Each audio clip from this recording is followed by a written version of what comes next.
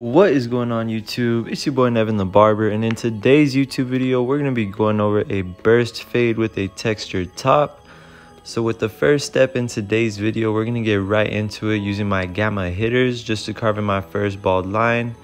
And you guys can see that I did carve in my first bald line in a circular shape right around my client's ear.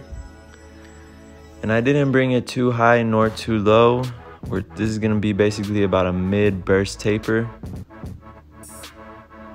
And it's very important that when you guys are carving in your first bald line that you get it nice and symmetrical as possible, just because this is going to be the foundation of your fade and it will determine how the rest of the cut lays out. So for the next step in the fade, I am using my Rebels with the lever all the way open, and this is cutting the hair down to a 0.5 length. And again, with this guideline right here, we are going to make it as consistent as possible following our previous guideline with the trimmers. And we're not going to erase this guideline quite yet. We're just going to leave it and move right into the next guideline using our 1.5 guard all the way closed. So this is now cutting the hair down to a 1.5 length. And you guys can see that we have our three guidelines: our skin, our 0.5, and our 1.5. So we're gonna be blending the 1.5 into the bulk of the hair just by doing clipper over comb with the guard on. I do have the 1.5 guard on while doing this.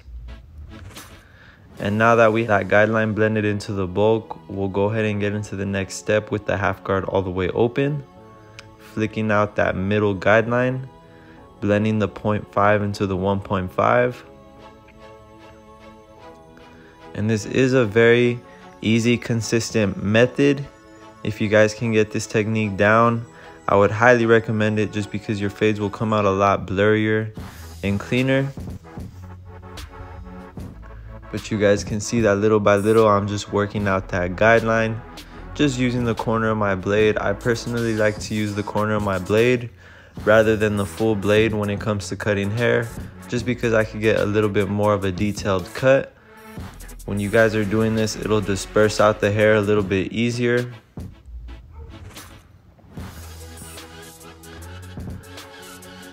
And like I said, I did start with the lever all the way open. I'm just closing the lever one notch at a time. And every time you guys close the lever, you do want to shorten your cutting stroke, just because it is going to be cutting the hair a tad bit shorter. But little by little, this blend is coming together.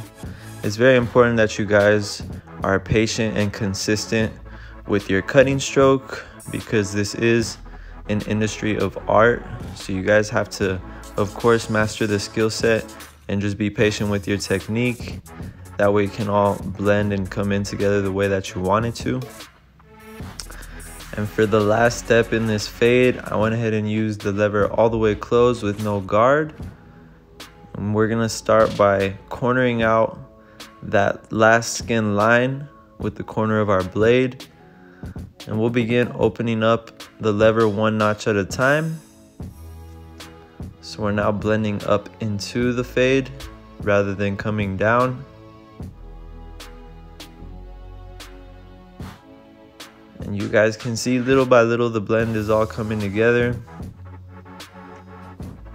Like I said, when doing this, you guys just want to use the corner of the blade, following that guideline that you guys created. That way the blend can, blend out real nice and evenly throughout the scalp.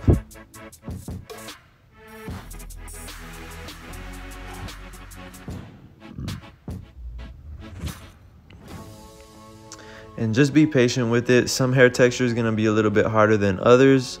So if you guys find yourself struggling to blend out some areas, just be patient with it, or maybe jump to another guard if you feel like the previous guard isn't knocking out that spot for you.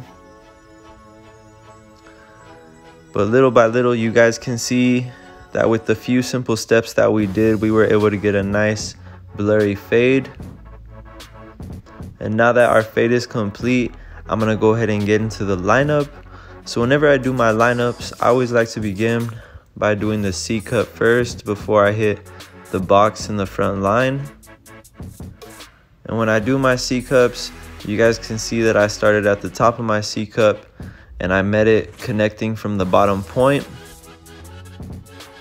And after I have that done, I'll go ahead and just punch in my front line with the box. And when you guys are doing this, it's very important that you keep it right at the natural hairline, of course, while keeping it nice and crispy at the same time. And like I said earlier, barbering is a form of art, and it's very important that you guys are symmetrical with your technique and your system on both sides.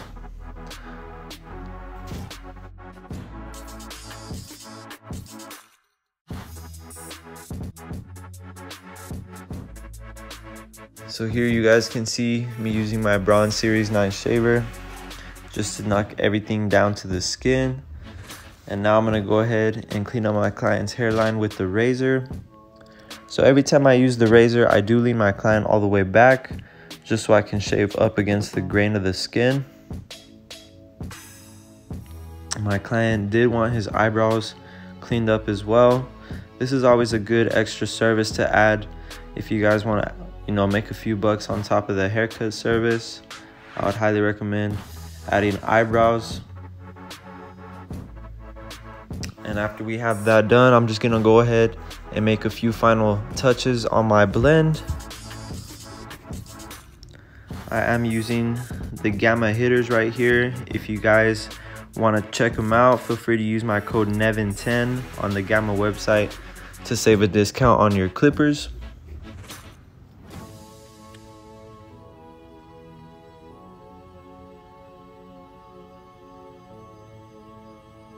And again, one more time, just using my Bronze Series 9 shaver, making sure that I have all the stubble knocked down to the skin. And it's very important that you guys do this just to make sure that you get the most contrast in your fade, ensuring that the skin really blends out into the hair.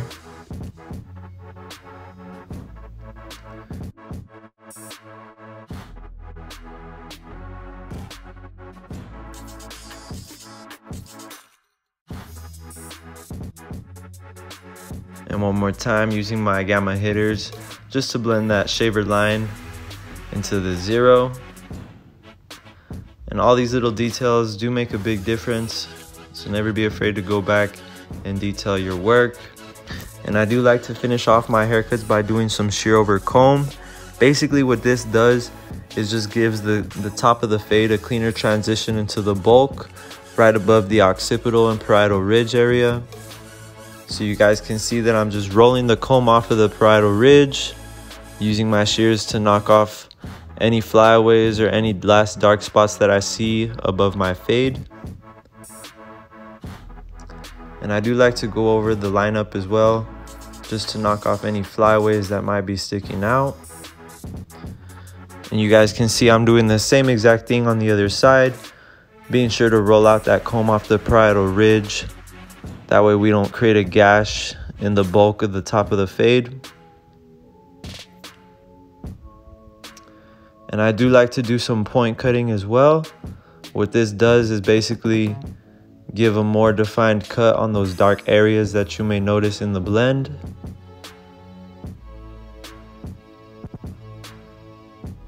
And one more time, just cleaning up my client's eyebrows with the razor.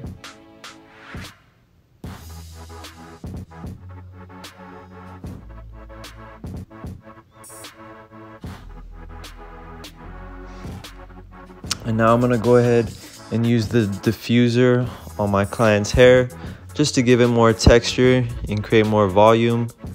It's very important that you give your client a final styled look before they get out your chair. That way they know what to do with their hair, when they get home, and they know how to style it. But that is about it for today's burst fade haircut. If you guys learned anything in today's video, please be sure to hit that like button, drop a comment. Please let me know what you guys want to see next, and hit that subscribe button if you are new to my channel. And with that being said, it's your boy Nevin the Barber, and I'm out. I'll see you guys in the next one.